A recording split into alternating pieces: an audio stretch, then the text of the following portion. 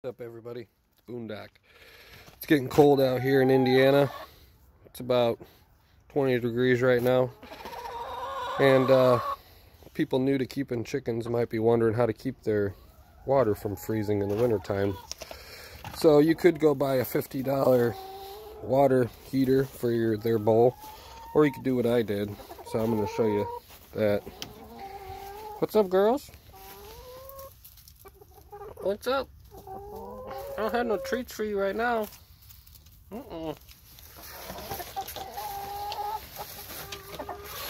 So this is a 3-gallon water container.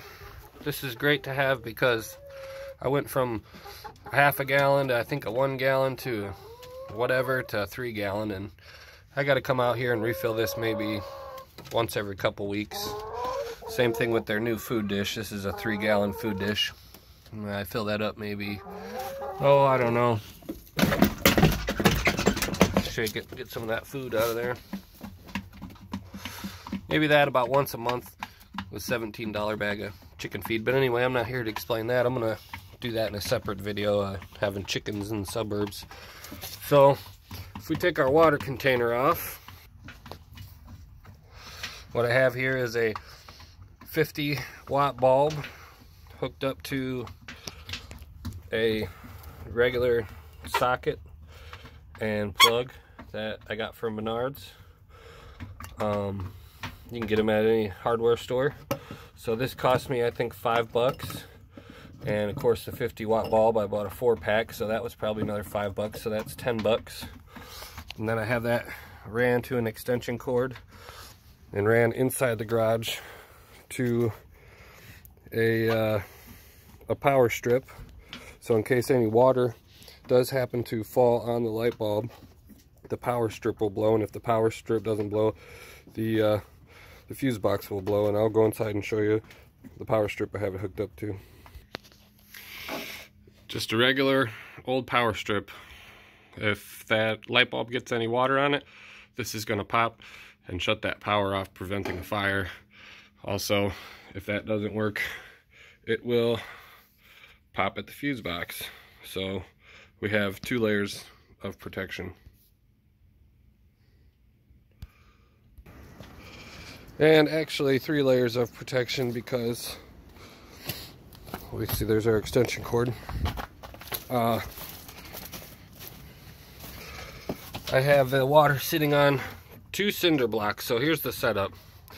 You have your light bulb and your socket ran inside, hooked to the power strip. I doubled up on the cinder block so that the light bulb would be off the water, off of the wood, and it wouldn't get too hot, just in case. You could probably sit this light bulb on a board forever and it probably wouldn't start a fire, but just as a precautionary measure. Boy, they're hungry today.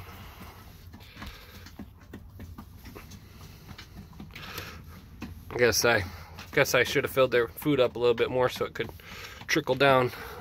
It's a good thing I came out here. So then I just have a log here and stuff for them to stand on so they can reach it. So we'll just place the bulb there. And then you obviously carefully, without busting the bulb, place your 3rd cinder block over the top. I got the double hole one. That way the water bowl isn't sitting right on top of the light bulb. And like I said, I didn't say, but I'll turn the light off, remove that water bowl before refilling it. And since it's a 3-gallon, I don't have to come out here and mess with it too much. But you have to be very careful, obviously, when you're taking the water bowl off, not to drip water on the light bulb. So we'll put that water bowl back on there. I'll flip this light back on.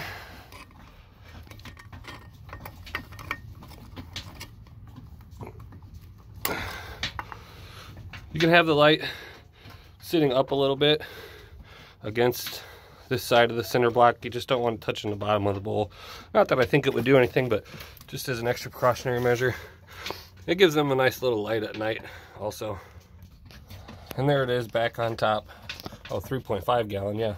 Not 3 gallon, 3.5. And like I said, it's like 17 degrees out here. I haven't had, that's about the lowest it's been. I haven't had their water freeze at all at night.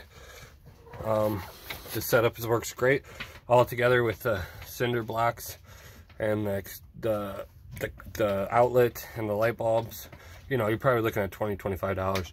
And you can go get an expensive one for $60–70, or you can hook this up for $25. So just some method I thought I'd like to share. I'm going to be doing another video on having chickens in the suburbs. So that's going to be a separate video, just kind of explaining if you can and how you can.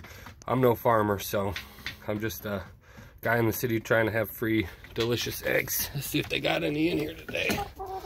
Oh yeah. And these are Rhode Island Reds, and they make delicious eggs.